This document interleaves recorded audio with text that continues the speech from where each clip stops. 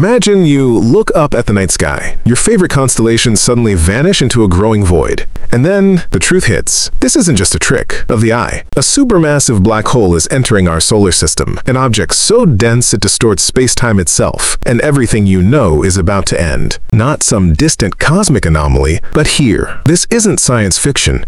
It's a terrifying possibility that has kept astronomers awake for decades. Consider Sagittarius A*, the supermassive black hole at the heart of our Milky Way galaxy, packing the mass of 4 million suns. Now picture something 10, 20, even 100 times larger, drifting not light years away but into our neighborhood. The initial signs would be subtle, faint gravitational disturbances, a barely perceptible wobble in Jupiter's orbit. Then Saturn's rings would begin to stretch, thinning into ethereal strands. As it drew closer, the Kuiper Belt, a vast reservoir of icy bodies beyond Neptune, would become a chaotic pinball machine. Comets flung wildly, some hurtling inward towards us. Earth? We wouldn't just be pulled in, we'd be spaghettified, our oceans boiling away, atmosphere stripped, the very atoms of our planet elongated into thin, ethereal strings before disappearing beyond the event horizon, never to return. The sun, our life-giving star, might be ripped from its gravitational anchor, spiraling into the abyss, or worse, becoming a binary partner to the cosmic horror, its light extinguished, its warmth gone forever. What would be left of us? A fleeting memory, swallowed by the ultimate darkness.